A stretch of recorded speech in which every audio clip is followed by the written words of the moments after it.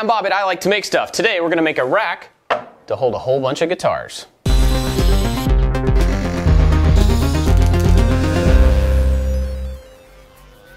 Recently I've been trying to get back into playing guitar as a hobby, and that's reminded me that I've been meaning to build a new holder for my guitars. This one right here holds 3 guitars, but I actually have a few more and I can't put them all in one place. So today we're going to make something that mimics this but lets you add more guitars and lets you change the spacing right here at the top. Let's get to it.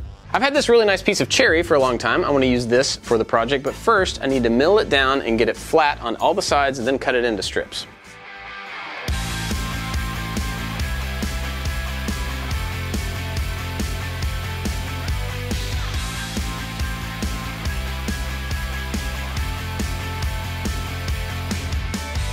Because this piece was so thick, I actually had to take 2 passes on the table saw to get all the way through it, and unfortunately cherry burns really easily, so all of these sides now have burn marks on them. I'm going to run them through the sander to clean them off before I move on.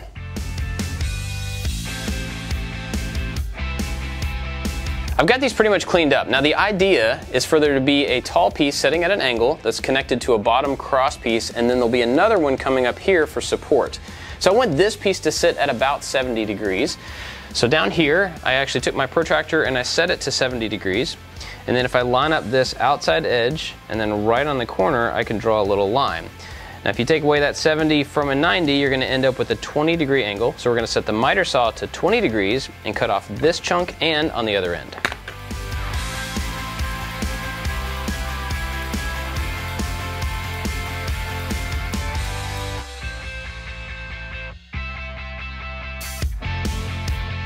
I cut the bottom pieces with the same angle, and that's so that these pieces will match up right there. Now these are going to be connected with a half lap, so I'm going to end up putting them on the same plane.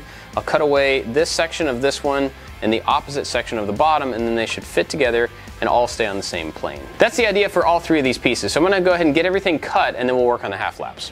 To get these pieces cut out, I'm going to lay them in the position that I want them to be in, and then go ahead and label them so that I know that these 2 corners of these 2 pieces go together. I'm going to use a knife just to make a little score as close as I can to this piece along that line.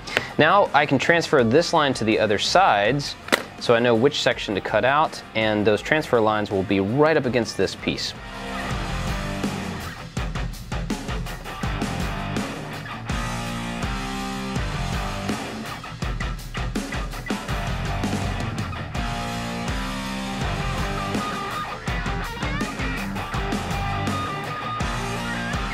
The bandsaw has a little deflection in it, so my cut is a little bit different here than it is right in the middle. Now you can fix that with a chisel and some sanding. Just letting you know, if you use a bandsaw for something like that, it may not turn out to be a perfectly good cut, or you may need to just adjust the tension on your bandsaw to get rid of that deflection.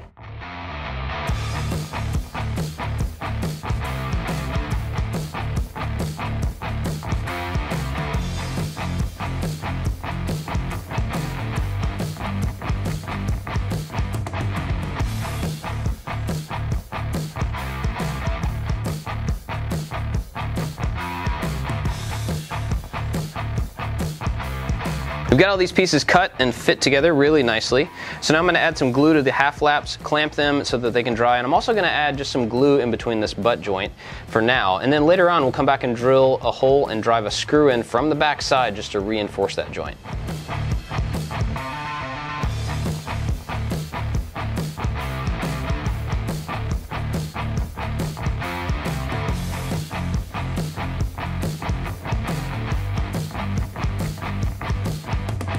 The glue on these is dry and my beard is trimmed, so now we're ready to move on. The next step is to attach these together, and to do that I'm going to use some big pieces of poplar dowel. These are 1 1/8 inch thick and they shouldn't flex over the distance that I'm going to use.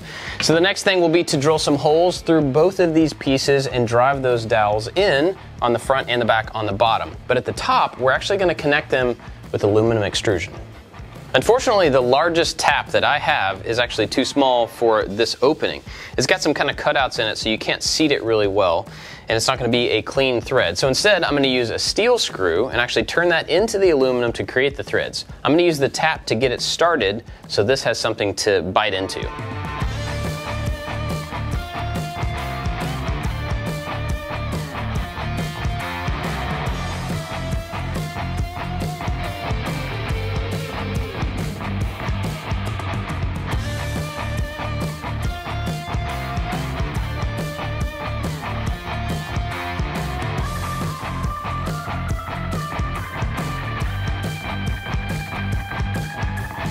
Drilling these big holes at the same time is really important so that they're perfectly in line.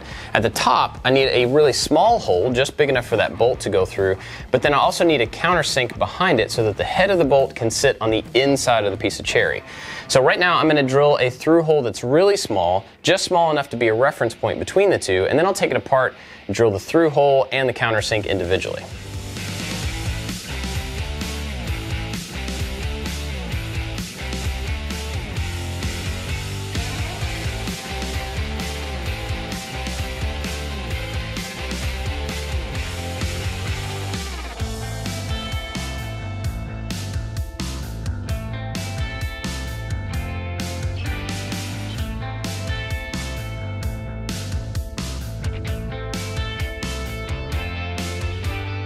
Now I think we can go ahead and start assembling this, but before we put this in between the two side pieces, these nuts have to go into the track. Both of these ends are going to be covered, and so this piece needs to be inside that track, and then later on we can go add the pieces to that and slide it back and forth, but we have to make sure that they're all in here before we capture this piece.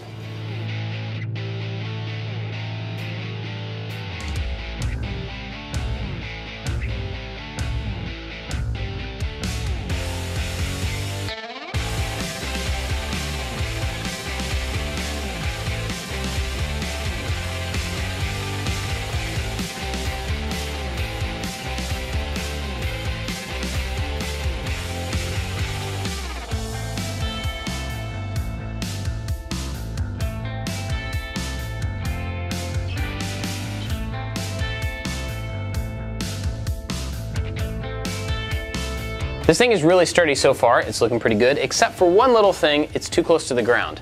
These two bars down here need to hold the bottom of the guitar, and if there's any sort of a nut that sticks off the bottom of the guitar for the strap, it's probably going to hit the ground. So I got these rubber stoppers that I'm going to use for feet. You could also just buy furniture feet and actually put underneath this. This is what I could find locally at lunchtime, so I'm going to cut these down and put them on the bottom.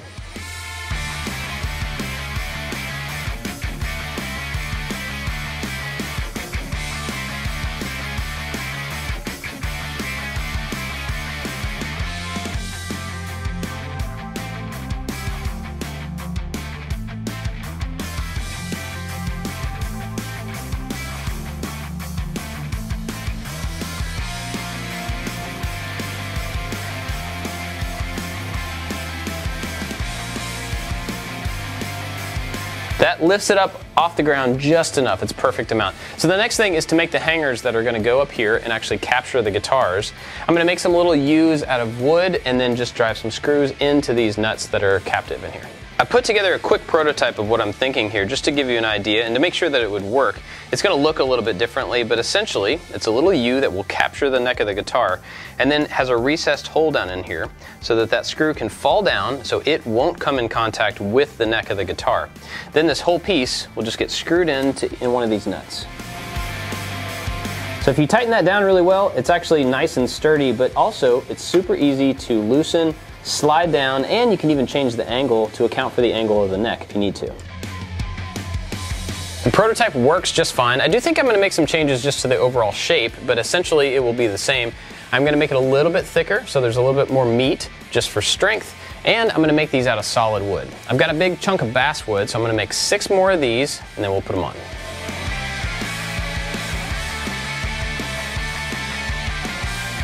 Quick change of plans. I was going to use basswood and I have plenty of it to use, but I would have to make all these pieces a lot thinner.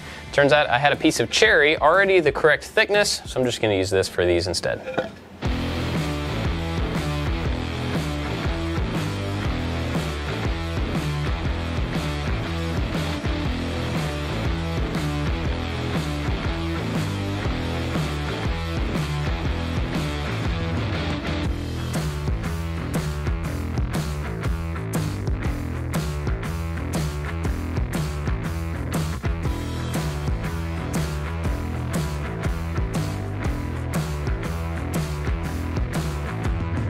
In changing this design a little bit, I was trying to make it kind of organic, but then I realized that I'm going to have to cut 6 of these, and getting them to be exactly the same between all 6 is going to be pretty difficult. So instead, I think I'm going to take the overall square, it's basically a square, and drill a big hole using a Forstner bit in the same location. If this is the back side, then the hole will be right in the middle, and then I can just connect that hole to the front edges and then kind of round those over a little bit. I think that's going to be a lot easier to repeat to get all of the pieces to look really similar.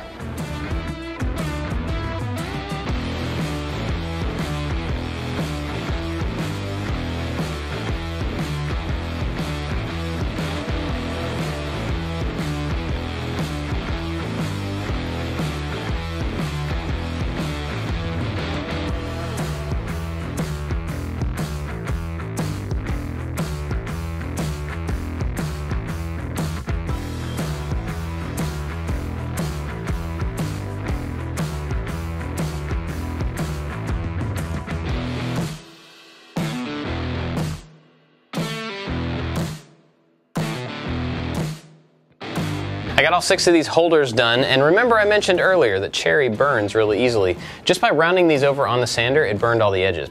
Luckily, that doesn't really matter for us because I want to coat this entire surface, inside and out, with leather. Not the top and the bottoms, just the area where the guitar is going to come in and sit against.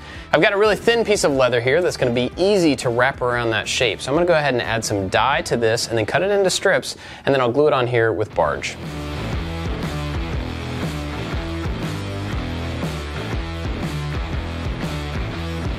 I'm going to use some black dye on this, which I've never done before, but I think it'll look good with the black aluminum that we have on this. Also, we've covered the dyeing process several times in different videos in case you want to see all of the details of how to finish it. It's a pretty quick and easy process. And the reason I'm using leather for this instead of foam is that apparently certain types of foam will break down the finish of certain guitars. Leather seems to be safe, so we're going to go with that.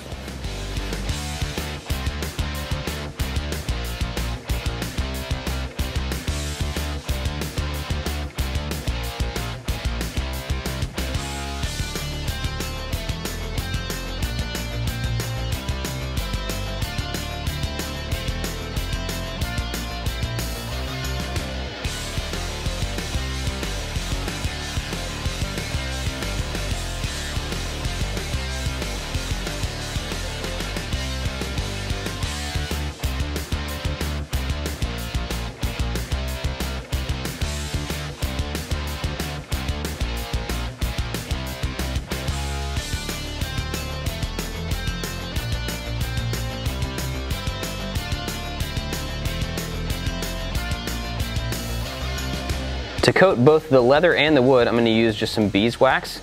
There's an atom wax, which is really good for leather, but anything will work just fine. And luckily this stuff works as a wood finish really well also.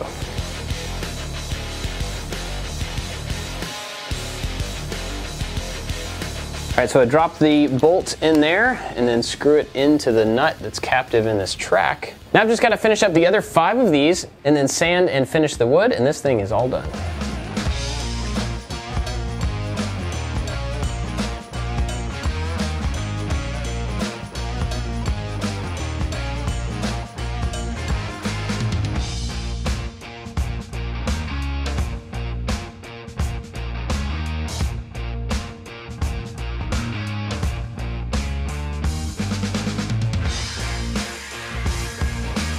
Here it is, the completed guitar stand, and I am very, very happy with how this thing turned out. Now there's a couple of things that I think I will continue to change on this. I think the rubber feet on the bottom need to be a little bit taller because some of these do end up touching the ground.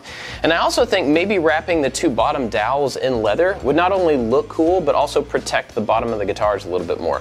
Those are easy add-ons that I can do to this, even after it's already put together. Now being able to move these around and put the spacing differently in between the guitars is super cool, especially for something big like an acoustic. And if I want to add more, it's just a matter of adding another one of these hangers in the line. We've got tons of other types of projects that you may be interested in, and if you're not subscribed, please go ahead and do that and hit the bell down there so you get notified every time we put up a new video. That's it for this one. Thanks for watching. We'll see you next time. And that has reminded me that I've been... It mimics this, kind of, but something that mimics this, but lets you add, dang it, let's, wow. come in and sit against. So I'm gonna get to hold a whole bunch of guitars.